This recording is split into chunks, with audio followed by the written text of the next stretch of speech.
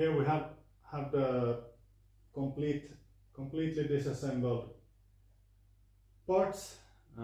So as you can see, we have quite some parts. So I think it will be quite interesting to assemble it. Yes, it will. It will. Some of the parts will still do some final touch up on the surface, as example for this one, just to get it perfect. But I think that's something that we'll do maybe when in the assembly.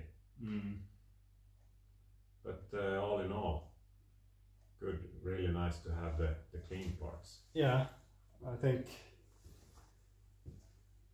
these will be replaced. Yes, yes. So these two are the ones for the lead screw that you can see behind Tobias there. This one. So those will be replaced.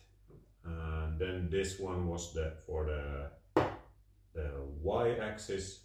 So this is the lead screw for that. Yep.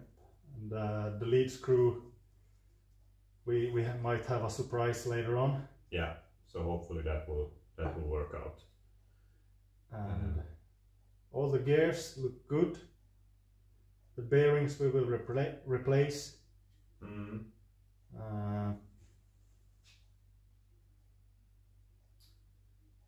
Yeah, so the bearings for the lead screws, and then of course we have new bearings for this gearbox that goes on the milling head itself. The milling head, we thought that was in such a good shape, and I think those bearings have been changed at some point, so I don't... the grease looks almost new. Yes, that looks new, so I don't think we'll touch that anymore. What else? Well, I think the parts, the condition of the parts look really good, luckily. So yes. Now we will start with cleaning the mill itself. Yes. And then we can start with assembly. Exciting. Yes.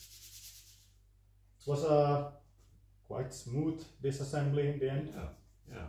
No big difficulties really. Now you can tell that it's quality parts. Yeah. Even if it takes a long time and it's a lot of parts, as you can see, the disassembly was easy. I mean, everything came loose and it was made sense and with logic.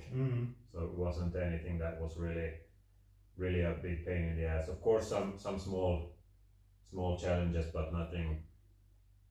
No, nothing major. No. I think almost anyone could do it with the right tools. Yeah, I'd say so. Absolutely.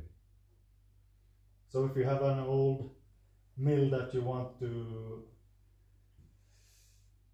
service or restore, and if you have basic knowledge of mechanics and basic tools, then it's no problem. Yeah, I'd say so too. Absolutely.